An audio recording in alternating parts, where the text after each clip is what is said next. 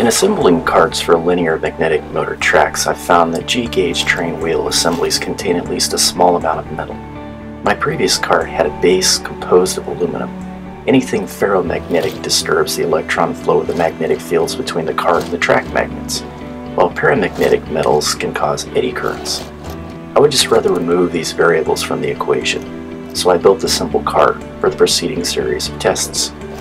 The bearings aren't quite as smooth as I'd like, but the slight drag that makes it harder for the cart to enter a magnetic assembly also makes it more difficult for it to be drawn back into the assembly at the exit point. So the variance is compensational to a cart with less drag that is easily drawn back into the track after exiting it. So through the process of building and testing various magnetic assemblies, blending Halbach style assemblies with Howard Johnson's track and cart configurations, I didn't come up with a configuration that I was completely satisfied with. However, I did discover a new magnetic effect with some interesting characteristics. This discovery alone was exciting enough to be worth the time and research I put into this video.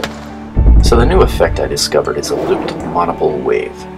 Instead of the oscillating north-south pattern you get with a standard Halbach array, what you basically get with this assembly is a monopole pattern, with only north poles on one side and south poles on the other.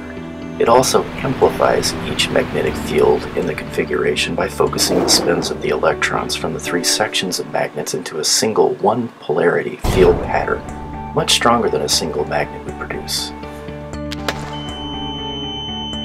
The front of the assembly produces a steady stream of north magnetic flux, while the back side produces waves of south magnetic flux between the canceled south pole areas of the assembly. Lifting the pole detector slightly above the magnetic assembly causes it to read only north poles. That's because the side facing the cart has extended arrangements of magnets with north fields protruding out of the magnetic assembly toward the cart, which, though you can't see it, creates an extended or secondary north wave pattern over the assembly. Now obviously you can also achieve a monopole magnetic field pattern by simply placing magnets on a sheet of magnetic shielding with their magnetic poles all facing in the same direction.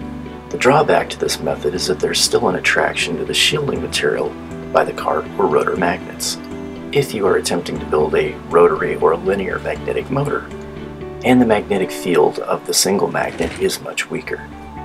Using a looped monopole wave pattern cancels the field almost entirely between each magnetic wave. By alternating the pattern from side to side, you come up with a track composed entirely of north or south waves, interlocking, fitting perfectly together.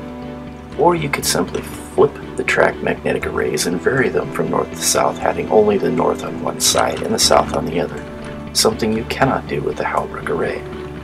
I found that the looped monopole wave assembly doesn't work the same way if you alter the assembly to equal length-width configurations. Look at some of the strange magnetic effects that this type of assembly exhibited. Now I also tried several different assemblies for the cart magnets as well as the stator magnets. One of the more interesting was this one.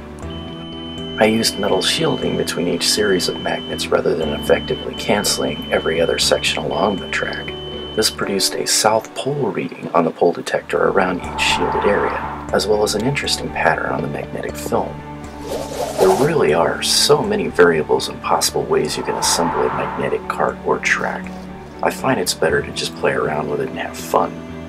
Not everything functions or comes together exactly the way you plan, but it's almost always interesting seeing what does happen. And you can learn from everything you try, provided you document and study it. Which is really what this channel is all about. Thanks for watching.